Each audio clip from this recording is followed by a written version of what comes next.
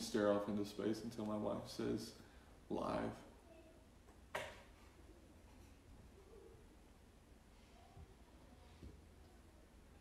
Oh, she just gave me a thumbs up, maybe. Now she's waving her hands. She doesn't know.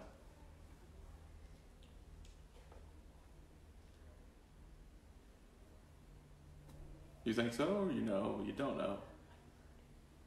Okay. I am live. I am alive. We'll give it a minute because, well, I don't want to talk to just my wife. See if anybody else shows up. Even though my wife is not the only person in the room. Hope everybody's had a good afternoon. It's a little moist out there today, but the temperature was nice. Temperature was very nice.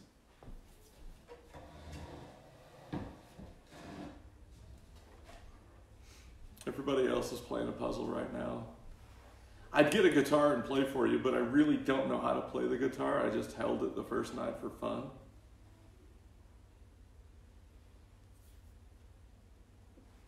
And we're going to get started though. So, tonight, I'll read a passage to you, and then we're going to pray. And what we're going to pray for tonight are the teachers that get to go back to work tomorrow, but to know students and learning how to do everything online. And then, as well as the students who are trying to figure out how to learn how to do things online and at home. And then to the parents who are going, I didn't sign up for this. I want my kids to go to school so that I can get a break. So we're going to pray for them as well. But first, let's read Matthew chapter 26, verses 24. No, not chapter 16. Matthew 16, verses 24 through 27. Then Jesus said to his disciples, whoever wants to be my disciple must deny themselves and take up their cross and follow me. For whoever wants to save their life will lose it, but whoever loses their life for me will find it.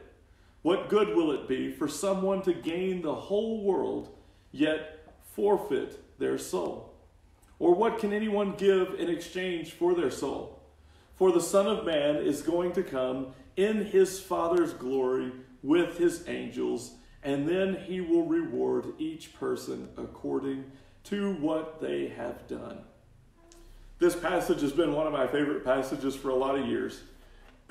And it is a tough passage because it's not something that's easy for us to do because we're a selfish people.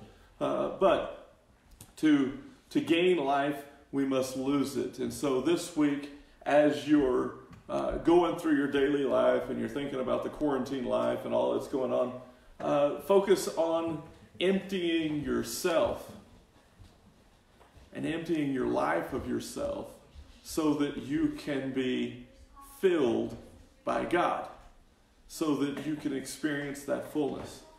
Now, I mentioned in our time of prayer, we're going to pray for teachers and students and for parents. And so let's do that now. And let's pray.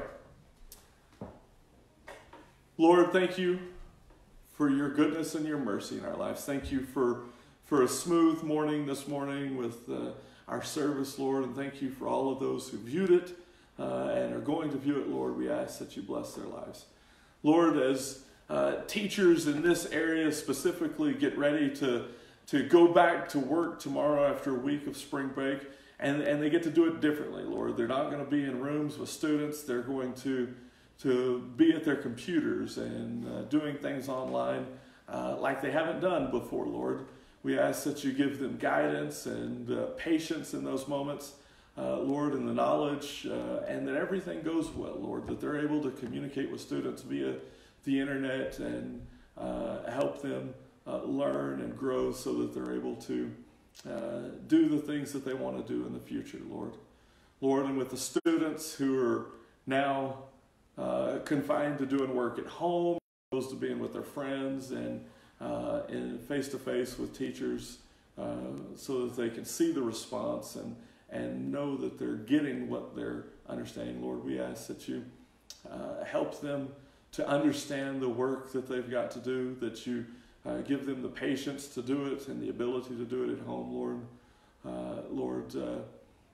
Sometimes it's hard just being alone and doing things alone. Give these students the ability to get the work done and get it done soon, so that they don't have to worry about doing it all day long, and that they can have the freedom to do other things around the house or work around town, whatever they may be doing, Lord. And then we ask that you be with the parents who are learning a new trade. And it's not so much homeschool as it is doing school at home, Lord. And not all of us understand math with letters in it and all of those different things, Lord. We just give parents the patience to be able to help their kiddos and help the students. Lord, you know everything that's needed in all of these things with the parents and with the students and with the teachers, Lord. Just be in control of it all. Lord, make it go easy, make it go smooth, so that there's not stress and frustration, Lord. But give patience where patience is needed, and give understanding where understanding is needed, Lord. Thank you for all that you've done. Lord, we ask that you continue to be with those who are sick right now, who need your healing, not just from the virus, but from whatever they may be sick with. It may be another disease. It may be cancer. It may be dementia. It could be any number of things. Lord, we just ask that you heal and continue to be in control of all things. Lord, in Jesus' name I pray. Amen. So, we've been talking about my story, and a couple of days ago we talked about salvation, and last night we talked about baptism, and I highly recommend both of those. In that order, I recommend salvation and then baptism, because baptism is a symbol of what God is doing in our lives. But then after that, what comes next? And for me, I was 7 years old when I was saved. I was 8 years old when I was baptized. And so then I've got another 10 years before I'm out of high school. And then you've got college after that. If you go to college, it's not so much important as it used to be, I guess. But what are you supposed to do as a child of God? How are you supposed to grow? And I call it my cheating years, because it's not always the best, and sometimes, especially for me, being a kid who grew up in the church, was going to church no matter what, because my parents were going to make me go one way or the other. Sometimes you can take advantage of things, and I'll tell you a story about cheating in my life. Not me cheating. I'm sure I cheated at some point or did something that was considered cheating. But let me tell you a funny story. And Drew loves this story. He turns around now because he's like, "Oh, you're telling that story." When I was in high school, my senior year, I took, it was either AP chemistry or physics, and it was an honors class. And you may be thinking, why is Chris taking an honors class? Well, when you took 5 honors classes, you got tassels to wear at graduation. And so I was taking enough classes so I could wear tassels, so that when I walked around across the stage, I could twirl them. Doesn't sound as cool now, but it sure did then. And so I took this physics class, or chemistry, whatever it was. It was a class that I shouldn't have been in. Because, well, not only is it science, but it incorporates math with letters.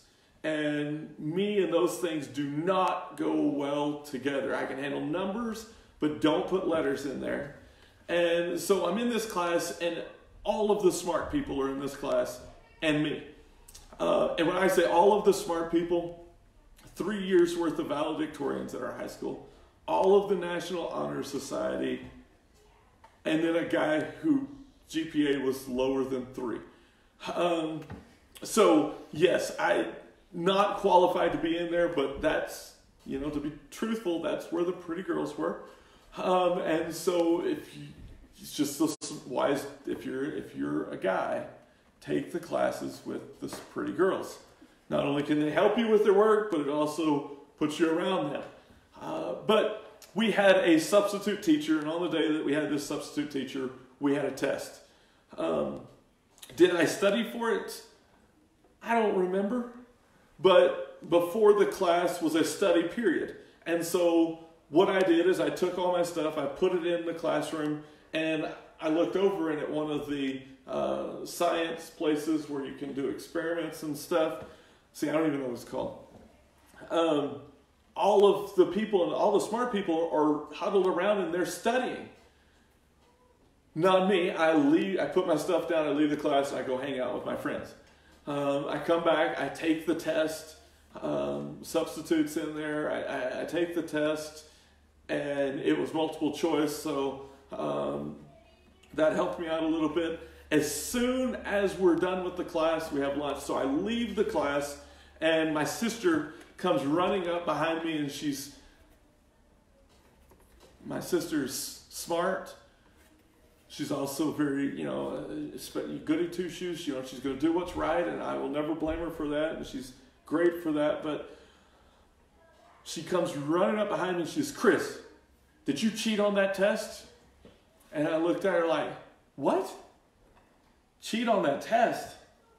Why would I cheat on that test? No, I didn't cheat on the test, and I went about my business. I went to class." Well, I come to find out from my sister that everybody else in the class had cheated. Do I blame them for cheating? Back then, I probably wouldn't have blamed them for cheating. Was it right? No. Does it matter now? No, not so much. But at that point in time, it becomes a funny story because I made a 64 on that test, and 64 is failing. It's an F, really, if you think about it. Anything below a C was failing, but it would have kept my grade well. My overall grade for the class, fine. Well, my sister was so mad that everybody cheated that the art teacher asked her, "Well, why are you upset?" And so she tells her, well, the art teacher lets the science teacher know, "Hey, here's what happened." And instead of calling the class out, she has one of the extremely smart young ladies in the class come up to the board to work one of the problems from the test on the board, and she can't do it. She got it right on the test, but she can't do it there. And so then instead of just saying, well, everybody cheated, so you all failed, she just gives us another test, and that one doesn't count. And this test becomes you have to work your problems out and show your work, and that does not go well for me. I did that test, and I don't think very many other people passed it. I think they might have got C's or B's or D's or whatever, but I got an 8. Lucy starts to laugh a little bit there. Yes, I got an 8 on a test my senior year of high school, and it caused me to fail the class for the 6 weeks and not be able to run track. Now, I tell that story, and I've told that story to a lot of kids before because there's 2 things there. One, cheating affects everyone around you. I mean, it doesn't just affect you, but it affects everyone around you. Plus, you are missing out on knowing and learning everything that you could. Okay? Now, what does that have to do with my 10 years of life in between baptism and graduating from high school? Well, I kind of look back and I go, I cheated myself in that time because I didn't do all that I could have done. Now, were there really good moments in my growth with Christ in those years? Yes. But there were a lot of years where I just coasted. And so, in a sense, I cheated myself from growth in the Word of God, in learning how to pray, and learning how to study, and learning how to witness or evangelize to people. And so not only did I cheat myself in that time, but because I cheated myself in that time, I cheated others out of something that God may have been wanting to do there. And so we've got to be very careful, even today, that we don't cheat ourselves out of what God wants to do. Don't just coast.